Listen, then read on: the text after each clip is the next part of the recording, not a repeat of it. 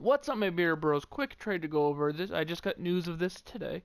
Sergio Romo from the Dodgers, relief pitcher, has been traded to the Tampa Bay Rays. No, not for Chi Wei-Hu, but for nothing. He literally got traded basically for this and some money, just for cash considerations. I know he's been struggling. He has an ERA of 6.4, but you think with Kershaw, Wood, and all them, he'd be doing better because he'd be able to learn from people, he'd be able to improve. I'm thinking that maybe going to the East Coast, going to an American League team, stuff like that, it's going to help him.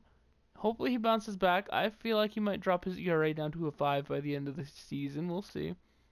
Hopefully. He might do good for the Rays. I don't know. I don't think the Dodgers got any value back whatsoever. I know he's been struggling, but you're telling me you can't even get like a AA player in cash considerations? Unless the Dodgers are facing a salary cap issue. That could also be it right there. And also the funny thing is, if you look at their overall rating right here, he actually ranks kind of high on the team. But this is, of course, MLB The Show, and it doesn't reflect any way, shape, or form of his actual real-life rating, because his real-life rating would probably be a 70. That's it.